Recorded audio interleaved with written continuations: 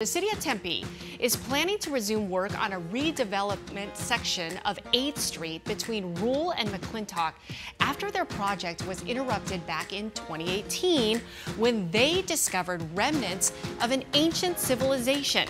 Excavations uncovered evidence of a Native American community dating back over 1,000 years. The evidence suggests the villagers were skilled at irrigating their fields with water from the Salt River, allowing them to survive for several centuries. They also uncovered a rare multi-story building dating back to the 14th century. It's believed the structure was used as a ceremonial house.